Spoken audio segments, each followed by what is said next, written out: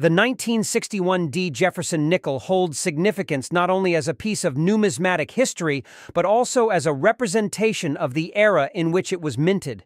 During the early 1960s, the United States was experiencing significant cultural and social changes, and the design of the Jefferson nickel reflects the artistic trends of the time. One notable aspect of the 1961 Jefferson nickel is its composition. Like other nickels minted from 1946 to 2000, this coin is composed of 75% copper and 25% nickel. However, the size and weight of the coin remained consistent with previous issues, measuring 21.2 millimeters in diameter and weighing 5 grams.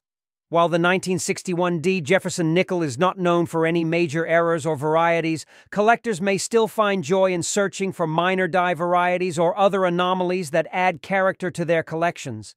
Additionally, the condition of the coin can greatly affect its value, with well-preserved, uncirculated examples commanding higher prices among collectors and enthusiasts.